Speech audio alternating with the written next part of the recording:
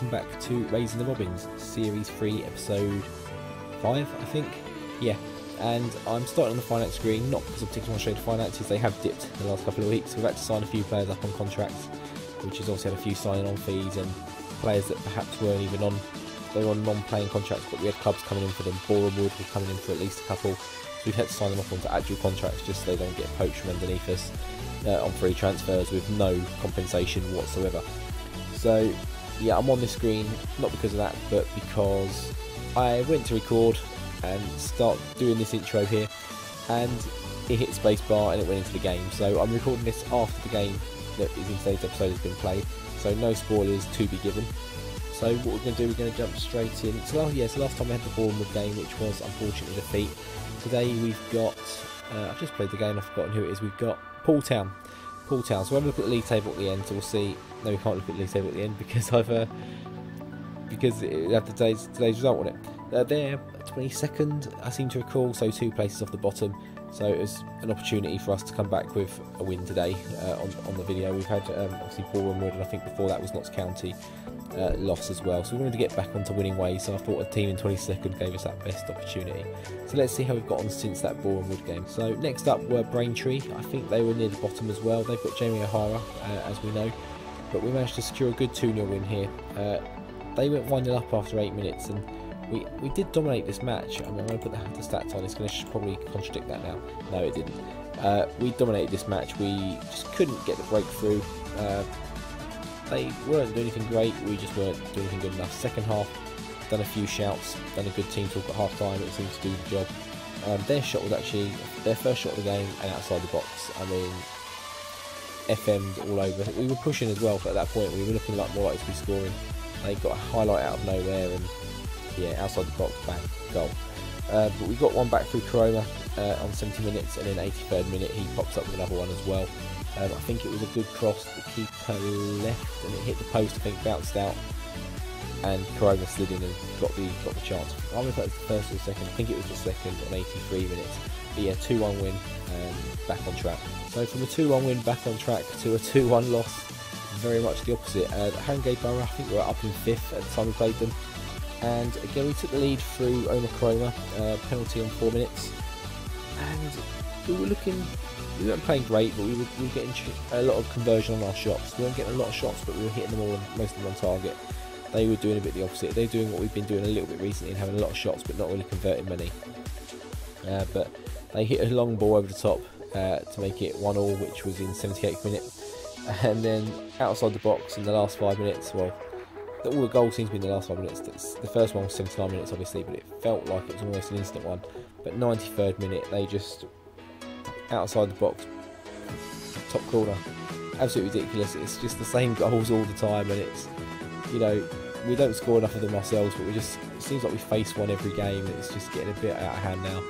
Or if it's not one of those, it's an over the top, or it's a set piece. It's just the same old. We can't counter in, factor in for cutting out all 3. You can try and cut one out, but the other two will come into play, something like that. So a lot of work to do on this tactic to get it where we need to be still, but as we get better players coming in, I'm sure we'll see improvements around that. And hopefully if we do get promoted this season, we can try and attract, you know, another grade of player again. Hopefully that's the aim anyway. But that would be, yeah, a 2-1 loss in this game. Very, very disappointing, with a 1-0 lead until the last 10 minutes. And then the final game was this at home. It was a 0-0, boring 0-0 draw with Weymouth. They were about 9th, 10th in the league. We probably just edged it, but not enough to say, yeah, we definitely should have won. But there was very little in the way of highlights for both sides. It was just literally going on the match stats. We had a few more shots, we had one more on target, and we had a lot more possession. Does that equal us deserving to win? Possibly, but we didn't, so what can we say? A 0-0 draw. Luckily, Borehamwood did actually draw at this stage as well, so they drew their game. So it kept us, without showing you the league table, because I can't at the moment because of the game. You'll see the league table at the end of this game and what it does, but at this stage, we were level on points with Borehamwood, 57 points each, something like that. So very, very tight. And Dartford, I think, are back in 3rd. They just slipped behind a little bit more because they lost the game before the last game. So I think they won after that, but they did lose a game, so they've slipped away. They were only a point behind us at 1 point, so they've slipped a bit further behind. And yeah, so that's going to bring us to today's episode, which is Poole Town. So we'll cut to the lineups right now. So here are the lineups. We're going with the usual back four. Donald slipped in now instead of IO Technology. I think I've mentioned that in one episode. He's kind of back in now. The goalkeeper as well remains the same. Osu's coming at left midfield. We do now have is it Max? Yeah, Max Morn at centre back, and we've got Bolton at centre midfield rather, and Bolton at centre midfield as well. And we've switched Corboa over to the right hand side. Sal's kind of really gone off the boil, so we've had a bit of a switch up. And then Kelman's coming up front. Karoma's banging them in. He's getting goals here and there. Bowler has kind of gone off the boil a little bit. Kerry as well, and Tyrese Simpson's maybe not quite up to scratch, but we'll give it a go. The midfield, I'm not quite sure on this set, but I mean, this team is 22nd in the league. I think they're actually bottom, 22nd, no, 2 off the bottom. I think there's 24 teams. So even with this lineup out, although it is key to note that Poole did just win their last game 2-1 away. I can't remember who it was against, but it was only 2 days ago as well. So they should actually be knackered. We played like 6 or 7 days ago, so we've had a bit more time to rest. So hopefully we can come into this. It gives us a bit of an advantage, but nothing happens straight away. And we're in our yellow kit here, or white kit really, but it shows as yellow. It's showing as yellow on my screen. It might be differently on YouTube and on your screen right now. I'm not too sure. A bit like that dress a couple of years ago. Was it black or gold, or black or blue or something? The kit could be looking different, but yeah, we're playing it nicely around the edge of the box. Bolton here finds Corboa. Can he find a cross? He does. No one's really in there. Kelman's up front as well. He's kind of, I think I did mention it in the little lineups there. He's played the last game, didn't really, as you saw, didn't do too much in there. Oh, it's a mistake, and Kelman's in, and we're just saying he didn't do too much. He scored within 4 minutes in this game and gives us a 1-0 lead. And we've had 2 shots, they've had 0, 21% possession for them as well. Really turning the screw on them in this game so far. A long ball from the mad world of Arthur Brown, or was it crazy world of Arthur Brown? Bad header back from there, was it left back, and Kelman's just there to knock it away like a poacher does. And it's a throw in here. Corboa finds Osu, and oh, it's a great save from Weaver. I don't know if that's Nicky Weaver, the old Man City keeper from the late 90s, early 90s, but it's a corner, straight through.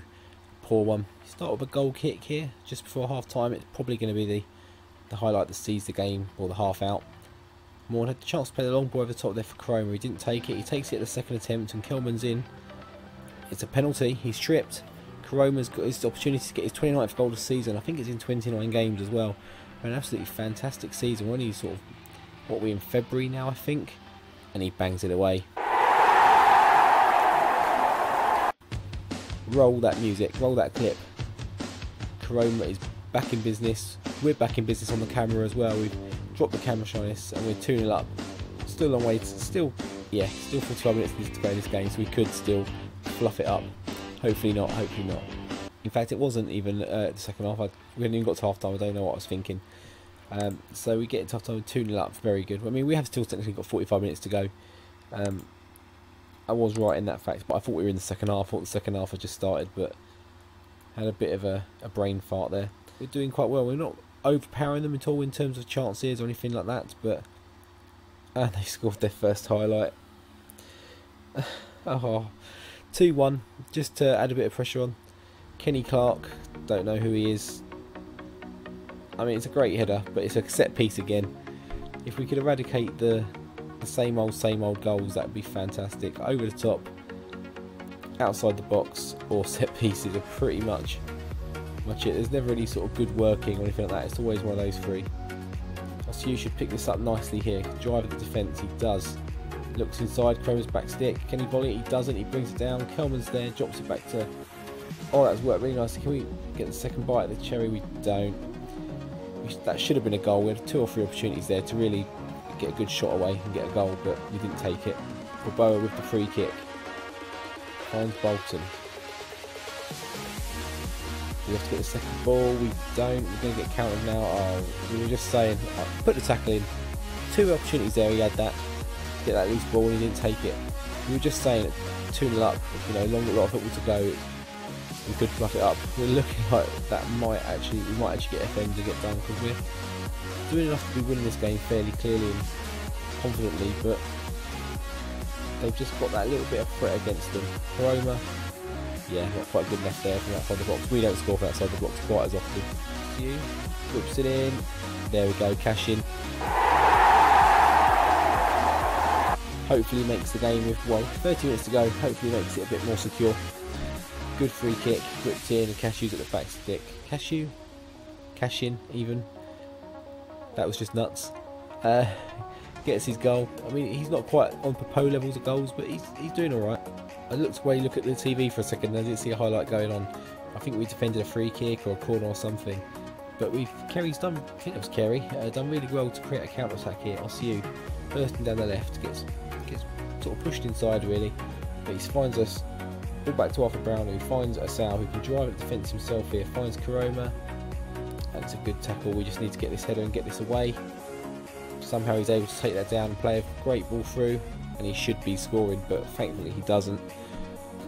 I don't think 3-2 would be a deserving score this game. They only had 3 shots on target. You know, we've had a lot of possession, we've had a lot of chances, we've had a lot of chances on target as well. 3-1 is probably, the 1 is a bit harsh, but a fair result overall. With what, about a minute to go for the end of this game, that is certainly 3 points in the bag. It'd take a miracle for us to throw this away from here. Playing it nicely back to the goalkeeper. Out to cash in again. Finds Osiu. Driving at the defence again. Finds Carey. Picks it up. I'm not sure what that ball was, but that should end the game. No, about 30 seconds left, so maybe not. That's normally one of those highlights that ends the game, but not this time. Again, their throw-in goes to them, doesn't go to us, bizarrely. But that is the end of the game, 3-1. Great win, great to get back to winning ways, I guess. We've had a few iffy results recently, and certainly on camera we've had a couple. I mean, one of them was against, in recent times, with the FA Cup game against a team, 4 divisions above us, I think 3 or 4 divisions above us. So it's not too shoddy, but a few of the league games recently have been a little bit on the shocking side. So let's see where that leaves us in terms of league table, and I guess where we're going to come back for. So there's the league table. Boreham Wood did manage to get a win as well, beating St Albans 1-0. They're level on points with us still. We've got 10 goals ahead of them. Same sort of record. We're 4 points clear of Dartford now. They drew a couple of games ago. They did win again today against Eastbourne Borough, as expected really. Playoff places should be getting to the point now, or very soon, where they're secure, because what are we? Nearly 20 points clear, maybe not quite, but it's very unlikely that we're going to fall outside these places. We're going to pick up enough points surely to secure that at least. I'd be disappointed if we even finish sort of below sort of 3rd at this stage, because what we got, nearly a 10-point advantage on them, or something, 9 points advantage on them, something like that. 9 points, yeah. So schedule wise, where are we going to come back? We are going to come back for, it's going to be in March. So, we've done Maidenhead recently, so we won't do that game. We'll probably do, we've got Oxford City and Hemel Hempstead. Both kind of down here, so where are Chippenham? Chippenham, mid-table. I mean, that would kind of make sense a little bit, but I quite like having these wins on camera. It's been a little while, so let's come back maybe for, I don't know, I'm going to be playing these for at work tomorrow. It's been a bit tricky getting on in the afternoons. I've been doing all the editing, recording and uploading in the mornings, and then by the time the afternoon comes there's people floating around and it's getting a bit difficult to play, but I managed to get a few in today. So yeah, I think maybe we'll be aiming for Chippenham, but if we have to settle for Oxford or Hemel Hempstead, depending on how I get on tomorrow at work. Back in the gym tomorrow after work as well, getting the New Year's fitness regime back on track. Had a few iffy days and whatnot, and just getting back into work and all that. So yeah, that's going to be happening.